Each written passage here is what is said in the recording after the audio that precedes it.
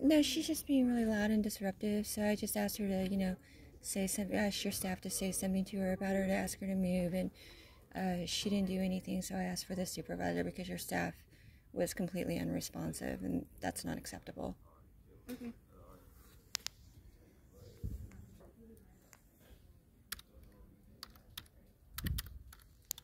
I'm sorry, I'm not sure what you were told. It's fine.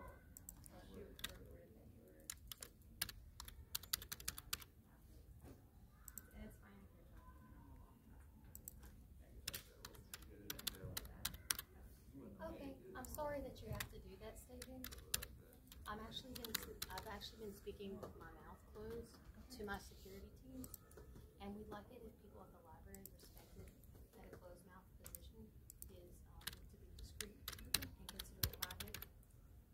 And our team is feeling targeted by people for the work that we do in the Allied Coalition. Okay, we don't want that. I appreciate it.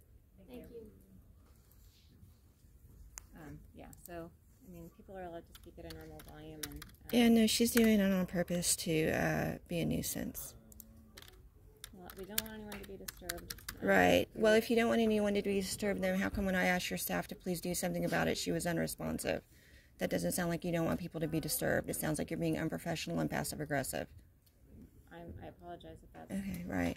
Well, I'm really busy right now, so I'm going to go ahead and end the conversation, but I will be filing an integrity violation against your staff because they didn't respond. Have a nice day. Okay, you too.